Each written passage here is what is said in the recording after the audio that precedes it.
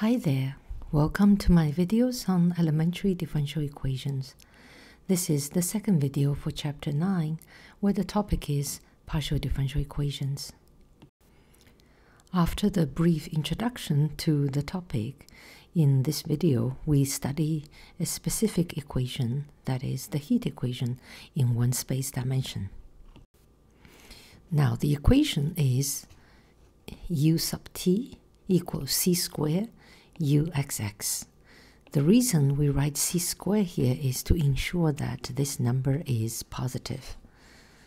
And this equation is defined on an interval from 0 to 1 and is given for t bigger than 0. So the meaning of the unknown u here in this equation would be the temperature of a one space dimension object of length L. Then you can think you have a rod with length L. Now we see that this is an equation involving derivatives both in t and in x. Now let's first assign boundary conditions at the two ends of this one-dimensional space. So when x equals 0, and we set the temperature to be 0, and when x equals L, we set the temperature equals 0. And this holds for all t bigger than 0.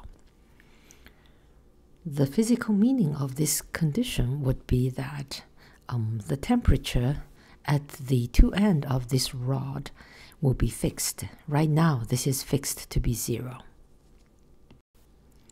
Furthermore, we also have an initial condition, that is when t equals 0, u as a function of x, and let's call this f of x, and this is valid on the interval from 0 to L for x. So the meaning of this condition would be at t equals 0, we have some initial temperature distribution on the interval from 0 to L, which can be described by this function f. So in this video, we will derive a general solution for this equation using the method called separation of variables. It's a more general method and can be used for many other equations. So let's talk about this in general. So let now u as a function of xt be the solution of some PDE which is in one space dimension and time dependent, and with suitable boundary and initial conditions. And now we seek solutions of a specific form as follows. So u as a function of xt can be written as a product of two functions, f and g, in the special form that f is only a function of x and it doesn't depend on t, and g is only a function of t and it doesn't depend on x. So if a function u is a product of two functions in this way, then the partial derivatives actually reduces to ordinary derivatives. So u sub x would be differentiating only the function in x, so we'll get f prime, and gt is unchanged. And if you differentiate x twice, you just need to differentiate f twice. That this is an ordinary second order derivative. Okay. And the same thing happens to the t derivative. Partial differentiation in t of u will result in just an ordinary derivative in g here, and then second derivative will just have a second derivative here. And furthermore, if you have mixed derivative, let's say you have u partial differential derivative in x and then in t, and that will result in, if the x derivative would result in f prime and the t derivative will result in g prime. Okay, so you get the idea. And then we will put these expressions using f and g back into the equation, and we will try to separate the functions depending on x and g separately on different sides of the equation. Okay, so we'll take the 1D heat equation as an example. Okay, to solve the heat equation by separation of variables takes quite a few steps. It's a lengthy derivation and we'll go through it in this video. Therefore, this video might be a little bit long. Okay, so we seek solution of this form, product of f and g, and then we write out the partial derivatives. T results in g prime, xx results in f double prime. And now we put these into the heat equation. That is ut equals c squared uxx. So that will be ut, and then c squared, and that's uxx. So we see that the left-hand side is a product of two functions, and the right-hand side is also product of two functions times a constant. And then the next step is to separate the x and t. So we see that we could divide both sides by f, and then move this f down here. And then we can divide both sides by c squared g, and move that down there on the left. And then this is what we will get. So on the left-hand side, we have g prime over c squared g, which is a function of t. And then on the right-hand side, we have f double prime over f, which is a function of x. So we successfully separated the variables. Everything depending on t is on the left-hand side, and everything depending on x is on the right-hand side. And now here comes the most important argument in the derivation. So this equation here holds for any values of x and t. So for all x and for all t, this holds. So what does it mean? That means the value of this, both left-hand side and right-hand side, does not depend on x and does not depend on t. So it doesn't depend on the independent variables in this model. Therefore, it must be a constant. Okay, so now we observe that it must equal to a constant. And let's denote the constant. We call it negative p. Well, you can just call it p, and then you will eventually conclude that this constant has to be negative. So let's already put it negative p here. So this means that we have now two separate ODEs, one for g and one for f. So for f, we have f double prime over f equal negative p, which can be written as this: f double prime plus pf equals 0. And for g, a similar thing.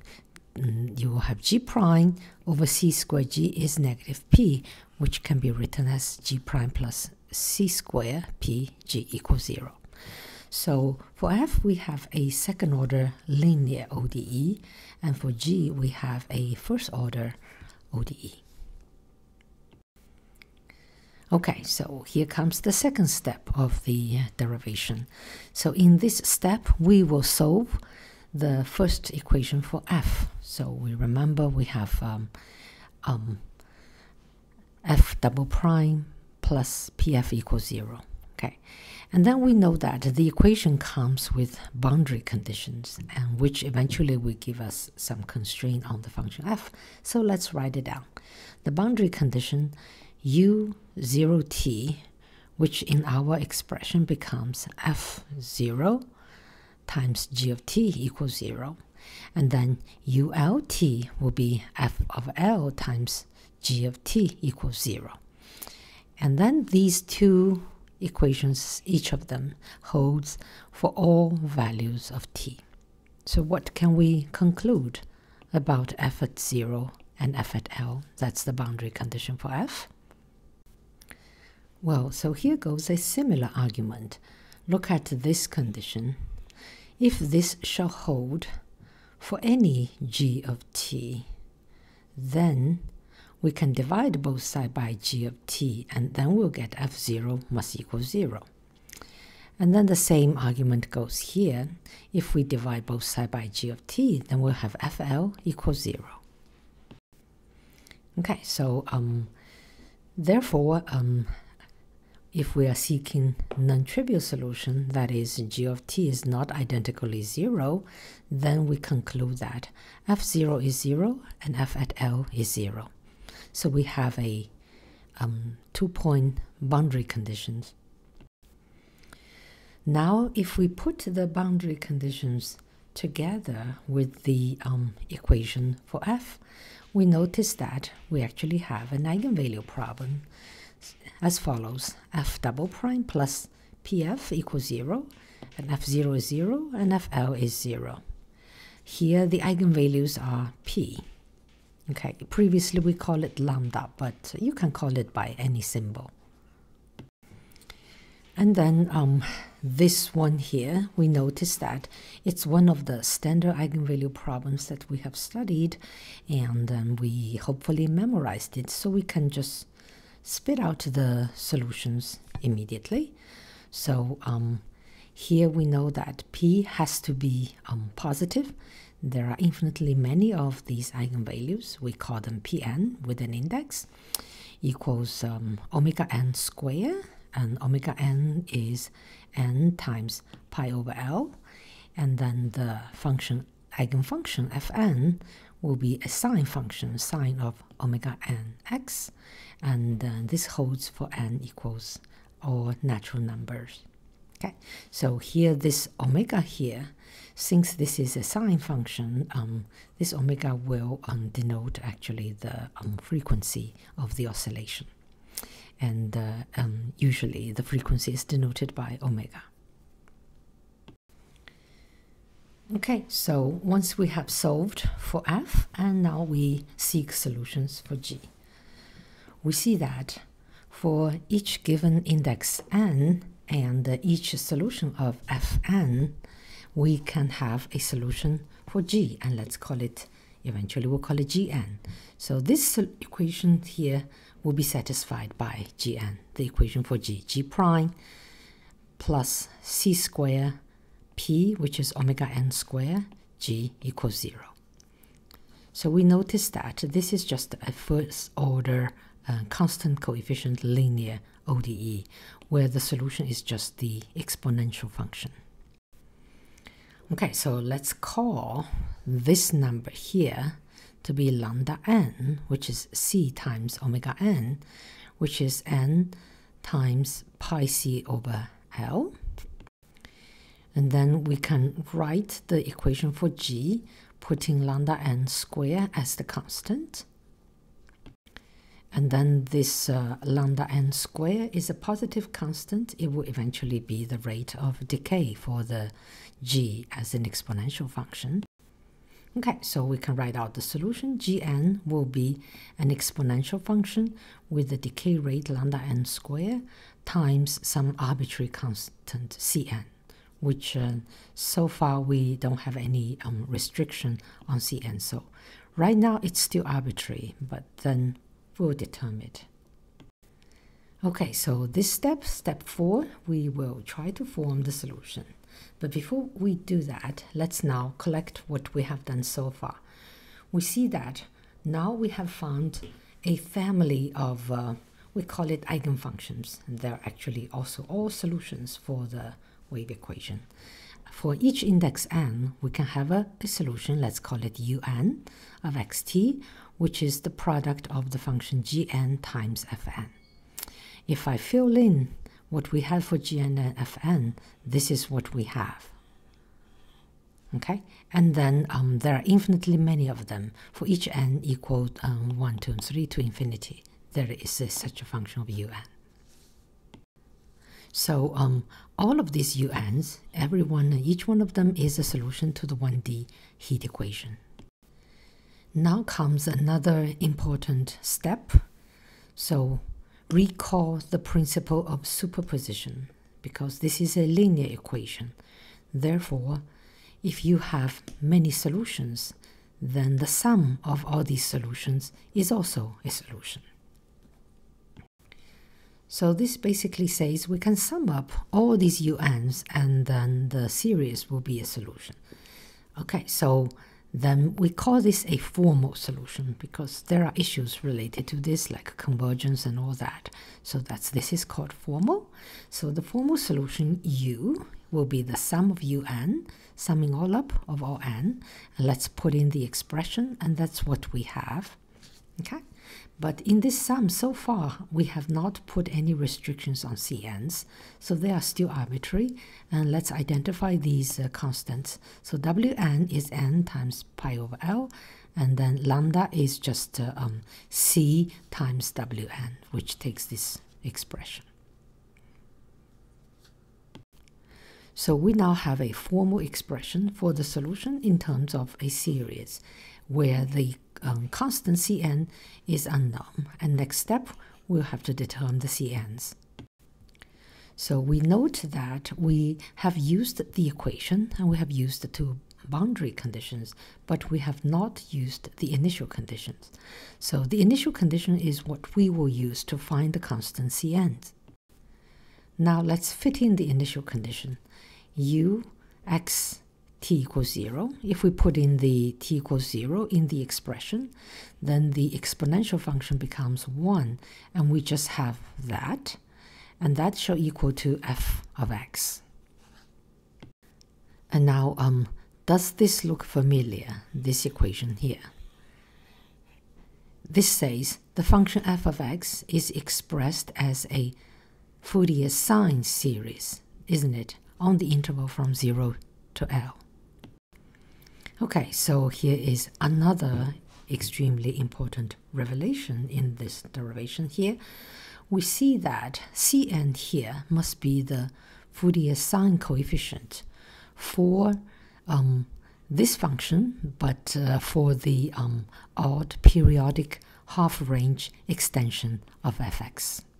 Okay, so all this we have discussed in the previous chapter. So now you understand why we discuss Fourier series separately before we started PDE discussion, because it's needed. Alright, so pulling out that formula, so we know that Cn will equal 2 over L integral 1 to L fx times this sign here, dx. Okay, so for a given fx, for a given n, one can work out this integral and get the coefficient Cn. Here n will run from 1 to 3 and so on.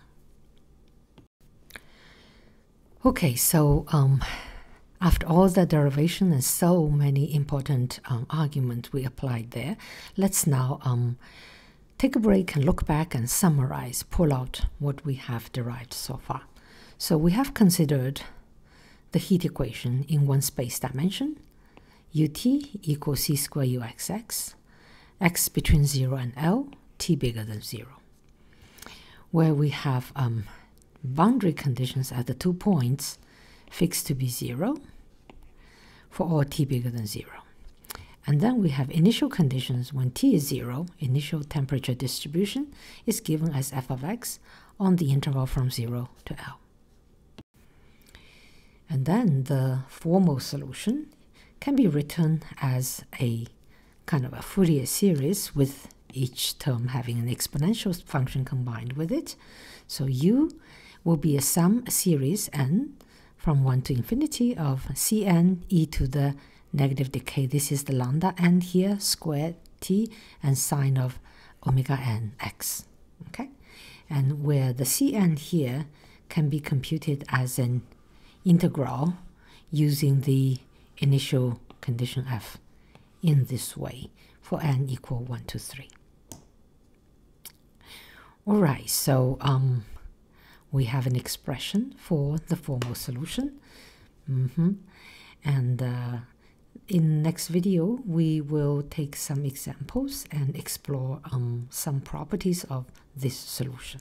Okay, so that's all for this video. I hope you enjoyed it, and I will see you next time.